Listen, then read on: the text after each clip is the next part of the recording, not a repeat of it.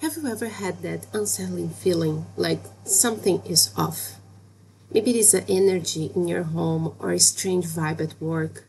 Let's be honest, the world can be a chaotic place.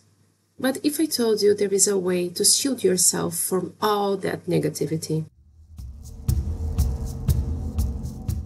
Hello everyone, my name is Laurie Grave and this is Whispering Witchcraft. And today we are going to level up our protection magic. We are going to explore both the basics and some more advanced practice. And by the time we are done, you will have a whole arsenal of techniques to keep yourself and your space protected. Protection magic is not about being paranoid, it's about being prepared. Just like you wouldn't drive without a seatbelt or face the world without a little bit of magic. But before we start, I would like to say this is my approach to this subject, based on my own experience. There are many ways to practice, so feel free to explore and find what resonates with you.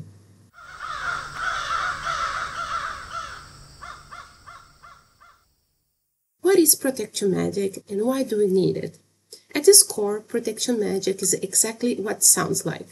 Creating a protective energy or shield around a person, a situation, an item, or a space. Think about it. Every day we encounter all sorts of energy. Maybe it is that person that gives a dirty look in the traffic, or a tough day at work that just stick with you like glue. Also, as we start working with energy or engage in spiritual practice, we open ourselves to unwanted energies, entities, and even other practitioners who may not have our best interest at heart. Every day, we lock doors, we wear helmets when we ride bikes, and use seatbelts while driving cars. So, protection magic is a spiritual equivalent. It's about making sure that you are covered, just in case. Protection could be a daily practice, or it can be done in a certain period of the year. Perhaps it can also use a combination of passive and active spells to make sure that your protection is all round the whole year. There is no rules for that. It will depend on your own necessity and how your personal life works. I will break this down into sections: daily practice and full-on works. And then you will be able to see what fits you better. But before we get into it, there is an important thing to remember. Always cleanse and banish negative energy first. Otherwise, you are just building something over a bad foundation, and that is definitely not what we want. First, I will start with practice that you can do daily. My first pick would be sigils. Sigils are customizable symbols that normally we see drawn on papers or carved on candles. But here's the thing. It is possible to draw them on your skin with pens or markers, or even incorporate into your daily routine.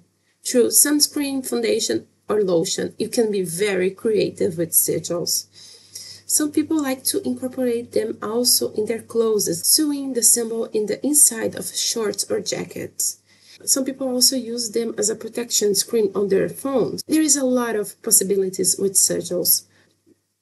You can also choose to have charms, amulets, or talismans. They are not just for looks. These items can be charged with protective energy and can be worn to keep negative vibes at bay.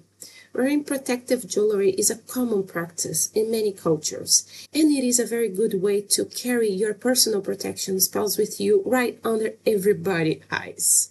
Talismans such as evil eye charms, garlic stands, wind chimes, or sigil marked rocks can be also placed around the home to deflect negative energy.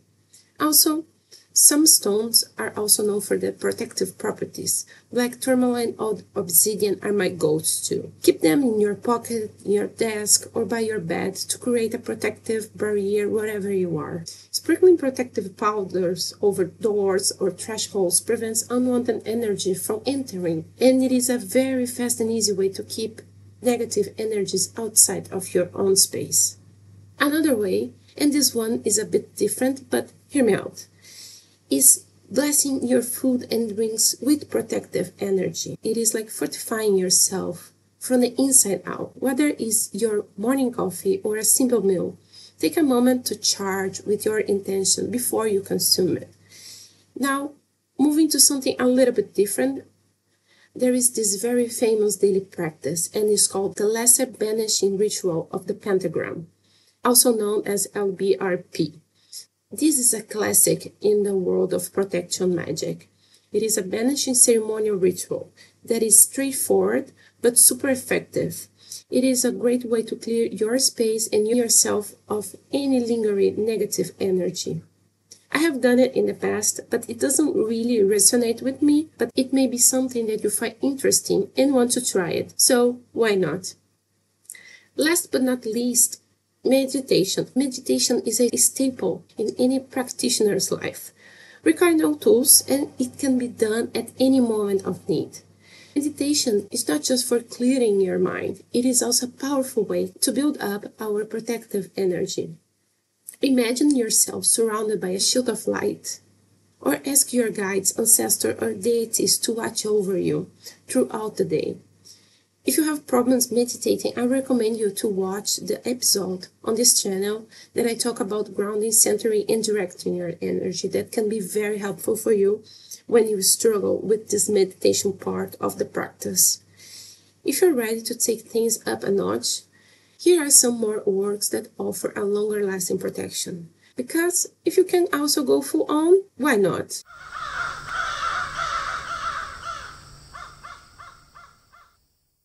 So first, I would like to talk a little bit about washes. Floor washes, door washes, window washes are very common in folk magic. These typically involve mixing protective herbs into a solution, used to clean and protect a space. How I do that? Very practical items will be used here as you would expect from folk magic work. So a bucket, water, and a mop or cloth will be the magical instruments here.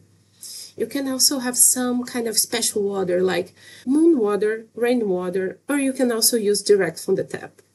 For the mixing on the water, I usually use a red self-made tincture with different cleansing and protective herbs combo, but you can use a fresh herbs as well. For fresh herbs, I would boil a bit of the water first and add the herbs and let them chill. It's like doing a big bucket of tea.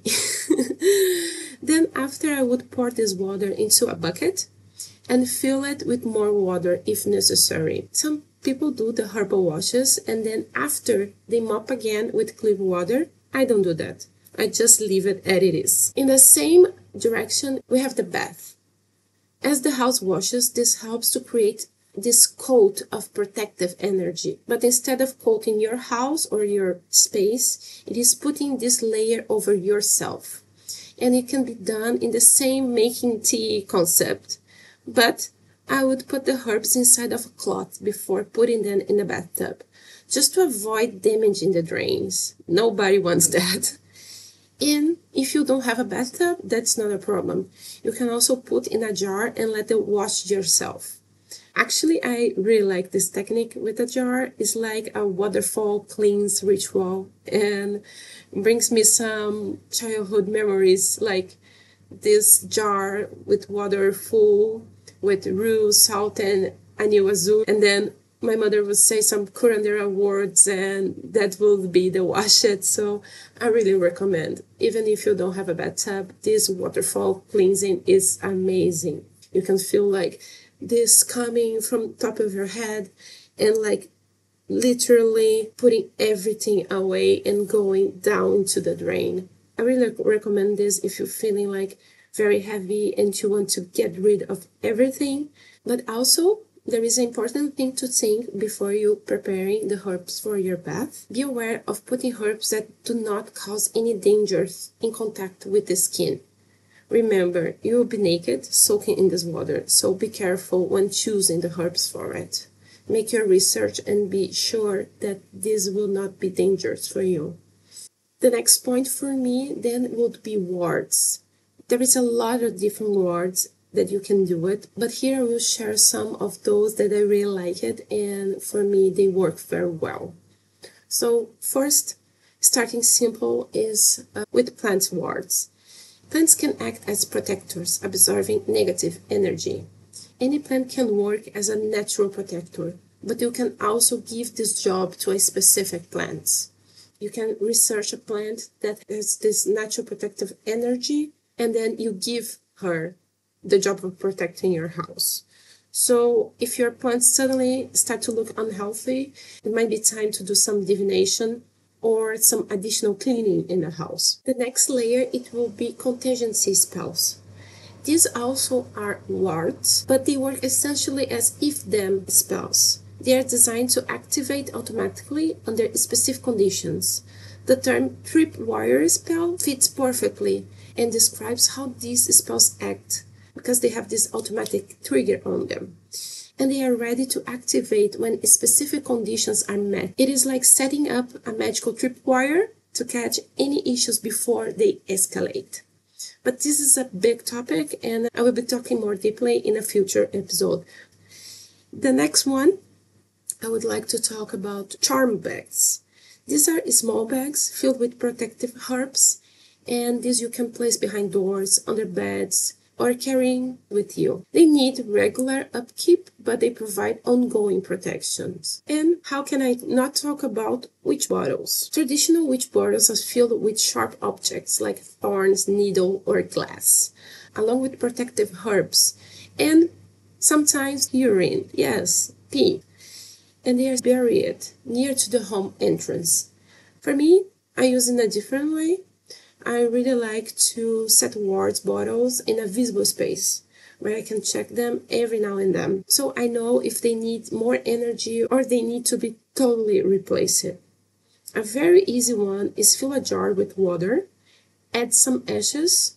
Normally I would make a sigil and activate with fire. Then I use the ashes on this bottle, and then I add a black charcoal. When the charcoal is not floating anymore, it is time to renew the ward. So this is a very easy one to do it, and is also very easy to know when it is time to replace it. When it comes to protection magic, it's all about layers. Don't rely on just one method. Think about covering yourself as an individual in your space with protections for a strong defense. And remember, it is always better to practice preventive magic than scramble for solutions when something goes wrong. Protection magic is an essential part of any spiritual practice, and it ensures that you are safeguarded from negative influence while you're doing your work. Take the time to build up your protective measures and make them a consistent part of your life. If you found these tips helpful, you can find a blog post version of this episode and even more at liminalrights.da. Make sure to subscribe so you don't miss the next episode. And as always, I would love to hear how you incorporate protection magic in your routine. So leave a comment and let's talk about it. Until next time, my name is Laurie Graves and this was Whispering Witchcraft.